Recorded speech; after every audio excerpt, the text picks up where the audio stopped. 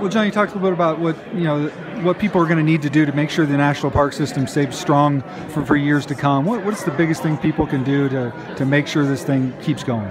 Well, they need to care about these places, and I think that care comes from visiting and experiencing the parks, and then they need to translate that into some sort of advocacy, constituency, volunteerism, philanthropy. So don't just visit, but actually take action.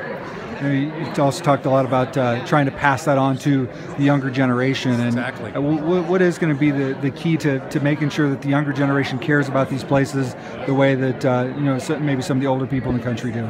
Well, I think that my generation, who really experienced conservation, the environmental movement in the '60s and '70s, need to sort of embrace the young generation, give them some mentoring, some guidance, but be ready to hand it off to them and say, you don't have to do it the same way I did it, any more than I did it the same way my parents did it. But you do have a responsibility. You have a stewardship responsibility to care for these places so that they will be available to your children. That's how it works. I think probably people will be surprised a little bit how long the list of Idaho National Parks properties is, with things like Hagerman fossil beds that people maybe don't think of. Well, you got a favorite spot in Idaho among the parks, or something that maybe people don't think about very much that you like? Well, obviously, having worked at Craters of the Moon, that's a favorite of mine. All the places that I've worked in my career, it was one of the most unique and interesting geologic areas, and that part of the Snake River Plain is a really fascinating part of Idaho, very different than Boise. I also really like the Nez Perce sites, that really tell the story of the Nez Perce Indians, and that's sort of the northern part of Idaho. It slops over into Washington and parts of Oregon as well, but I think that's really special. Hagerman Horse, City of Rocks, the sliver of Yellowstone, they're all great Idaho places. Minidoka, a lot of people don't know about that, but that's one of the Japanese-American confinement sites. Very interesting. There was a fence across the front, but no fence in the back.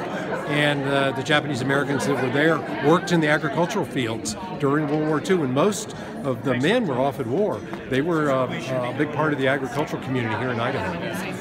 Obviously, there's talk in our state about not having except for the little sliver of Yellowstone, not having an actual national park in Idaho. Some talk about, do you convert Craters of the Moon to a national park? Do you see an opportunity for Idaho to have a national park of its own? Well, certainly there was a big movement at one point for the sawtooths, but I think that's come and gone, and that certainly would qualify. But what establishment of national parks is up to Congress, and I'll leave it to that. Outside of the celebration this year with the 100 years, the biggest time you heard national parks in the news was somebody doing something unwise around an animal or a hot springs. Or how do you deal with that as a National Park Service? Well, I think that people have been doing kind of dumb things with wildlife for a long time. It's just now that there's social media, so they can show themselves doing it, and that's what's generated the news. The person with the bison in the back seat of their car in Yellowstone, and some of the stuff that they're doing is pretty dangerous, and that's concerning to us. So we're really being a little more aggressive about public education, particularly for our international visitors who just may not know that taking a picture with a selfie with a bison is really a bad idea.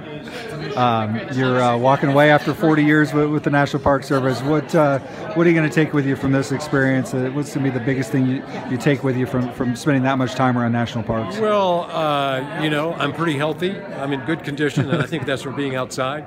I have a love for the parks and public lands. I have great respect for our public servants that work every day and do incredibly hard work for the American people, and I will always be their supporter.